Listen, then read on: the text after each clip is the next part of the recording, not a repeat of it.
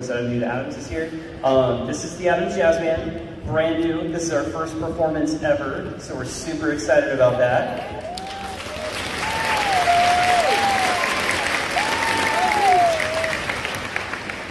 So just so you guys know, there's no class for this jazz band. There's no grades. There's no requirement. Every kid you see right here chose to be in jazz band. It's totally voluntary. We rehearse, it's usually once to twice a week for about an hour or so.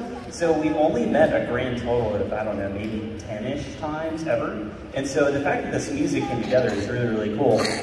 Some things about jazz. It's going to be a little less kind of formal than a normal concert might be. So for example, you're going to hear some solos, or you're going to hear some features. And I'm going to kind of gesture towards y'all as well, but you are more than welcome to clap for whatever you think sounds cool at any point. Please, tell them it's awesome, right? Especially you will hear eventually from some soloists who, a lot of their solos, some of them, they read some music, some they are completely making up, like they made up the solo they were playing. So it's pretty exciting, and there's a lot of different styles you hear from too. The first tune you're going to hear is called Baise-Cally the Blues. It's based off of Count Basie melodies. He's a really big jazz piano guy from the 40s and 50s swing era. And here we go. I'm going to stop talking. It's going to be a lot of fun.